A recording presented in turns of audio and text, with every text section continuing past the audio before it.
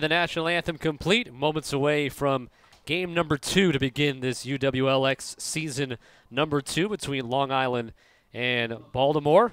Johansson, as you just talked about, out of USC. In front and a good bounce-in score. Put in by Samantha Brookhart. Craig gets a step right. Drops it off in front of the crease, and it's 1-1.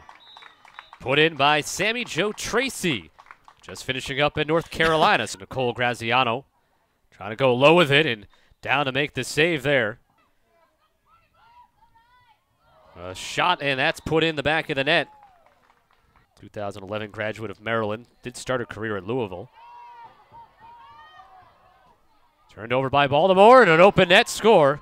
With the goalie obviously well out of position. We're tied at 2. Unless that was a 2-point goal. I was just wondering if that was a 2-point goal. Keep forgetting about that rule.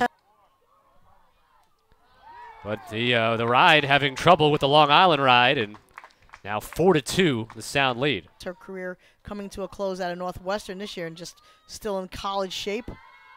And there's a 5th Long Island goal. As again, they take advantage of the turnover. So out of the timeout, Long Island wins the draw. Kaylee Craig on the run towards net. Will shoot it and score it to make it 6-2. Down to 10. Baltimore has to get a shot off.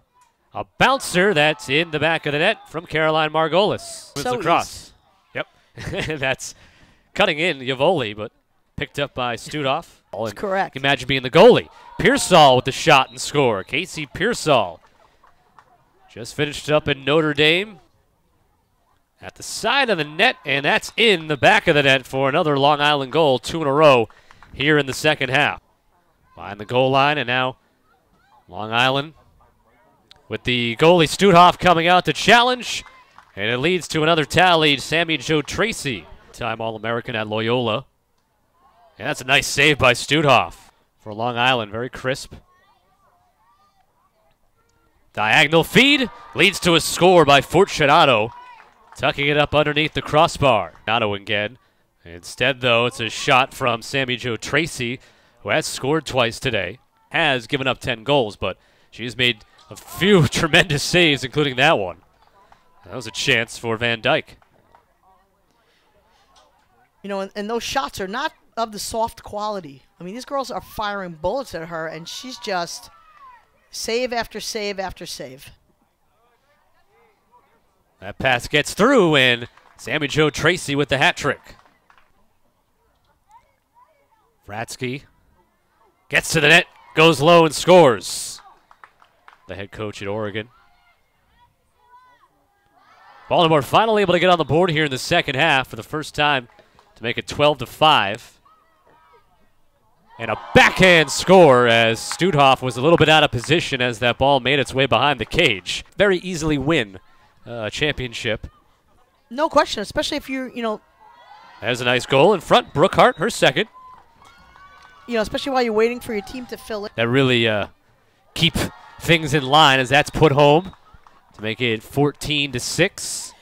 Extended garbage time here, it kind of feels like, and that's Fratsky, her second. Do it for our opening day doubleheader as Long Island beats Baltimore here in the second game, 14-6 after Boston beat Philadelphia in overtime, 13-12. Overall thoughts on this first day of action here in this 2017 season? Could not be happier. The first day comes, again, you pick, Memorial Day weekend to get it started. You never know. It's all new people this year with us. New coaching staffs need to make sure everybody's in place. Seeing the girls excited. The the stands were packed.